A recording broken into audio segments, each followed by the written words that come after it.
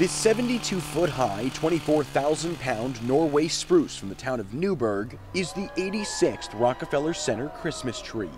I'm so excited and touched to be able to share this gift with the world, because people come from all over the world to see this tree. I go down there and you see people from all races and backgrounds and religions, and people are admiring the tree and how beautiful they decorate it.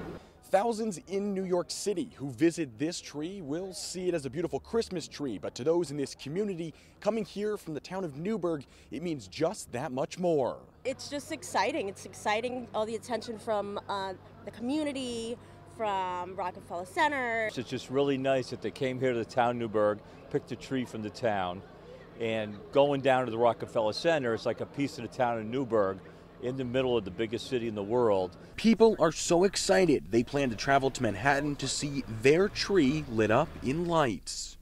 To know that we were here while it was just a beautiful part of the community. All loaded up on the truck, the tree is on its way to New York City, where it'll go up this weekend and be lit on November 28th. Reporting in the town of Newburgh, Jonathan Gordon, FiOS 1 News.